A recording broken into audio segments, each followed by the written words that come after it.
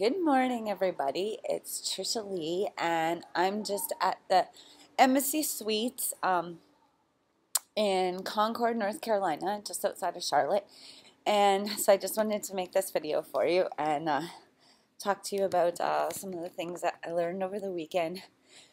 And it's like kind of related back to my own experience in my own life, but they were talking about how the education system and the kind of American dream and how it's a little bit of a like scam because everybody out there is kind of all hooked on this idea of winning the lottery, and I just really connected with what the speakers were talking about.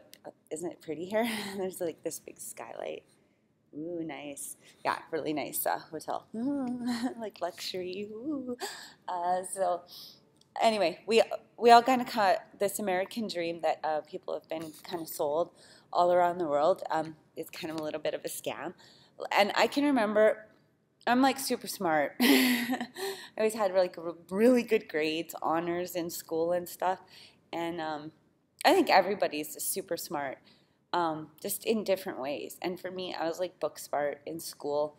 I had no trouble passing tests and stuff like that. And then when I got to high school, I kind of figured out the scam for myself. I was like, why do I want to sit here in this classroom and listen to these boring teachers talk to me about boring stuff that I'm never going to need to know anyway?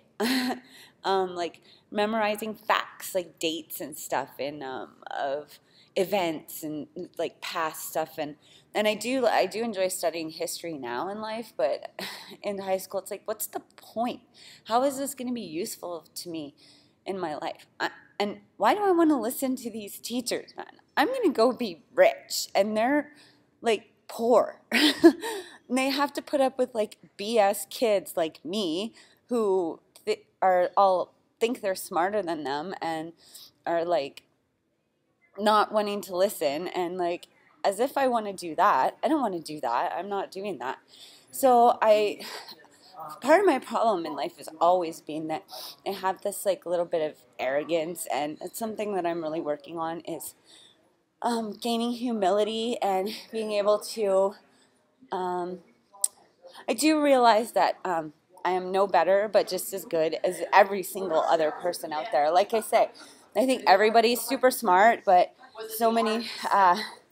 The way the school system is they're only designed to recognize a certain kind of intellectual talent and abilities, and so yeah, I was like nuts to this. I'm going out into the world and I'm going to become rich, and I'm not going to sit here in this stupid school and listen to these poor teachers teach me how to go and do more school that's going to put me in debt to go get a job that's not going to make me enough money that I'm not going to like. So I actually dropped out of school in like pretty much in grade 10. Actually in grade 9, I totally started like skipping and not showing up, and then I still passed, and then in grade 10 too, I like barely passed, and I actually did well when I was there, but I mostly skipped out and actually became an alcoholic because it was just so much more fun.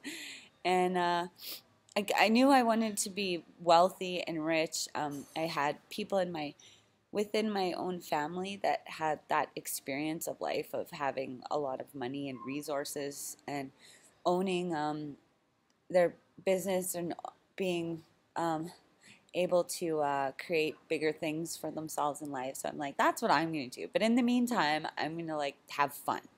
So that's always been my goal and my mission.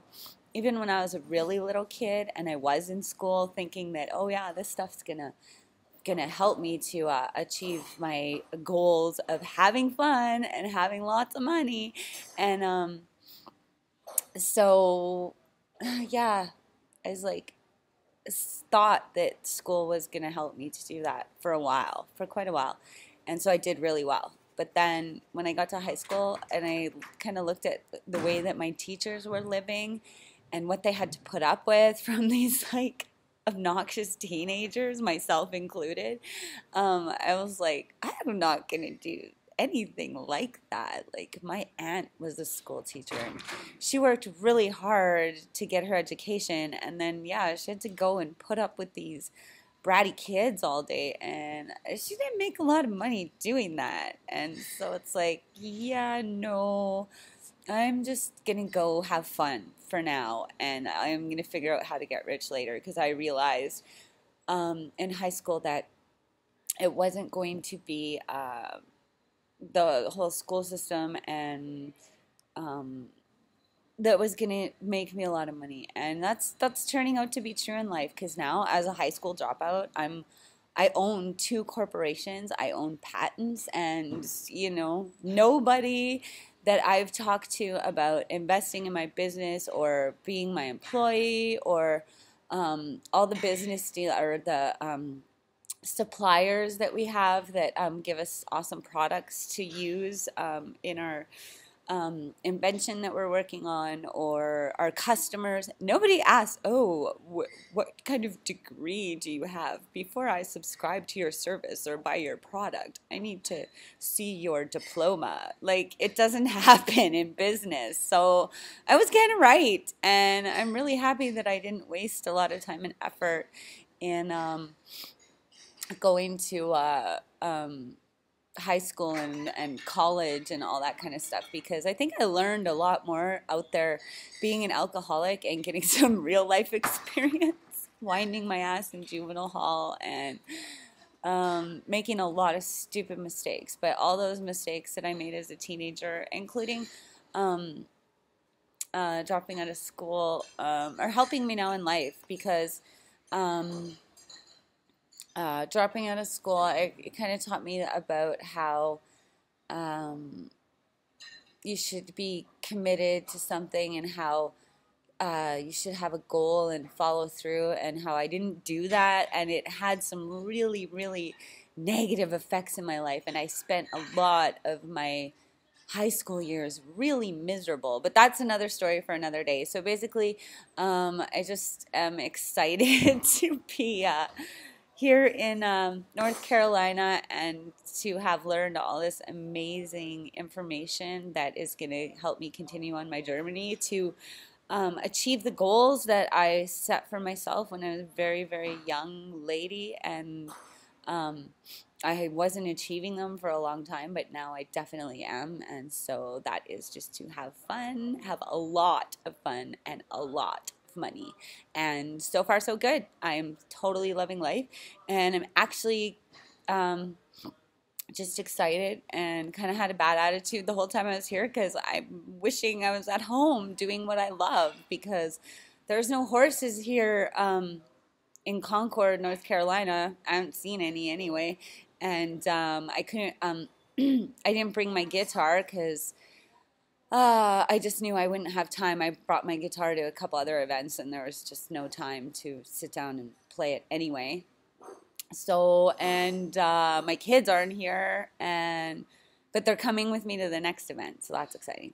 So anyway, I guess I'll wrap it up with that. But anyway, I'm here, and I'm kind of like, well, I wish I was at home, because at home I get to do what I love every day, and here I'm learning awesome stuff that's going to help me be able to do more of what I love once I get home. But at the same time, it's like, oh, I miss my horsies and my guitar and my kids. And so anyway, I'm really looking forward to going home and getting back to the real world, the real awesome world of my life that I live on a regular basis.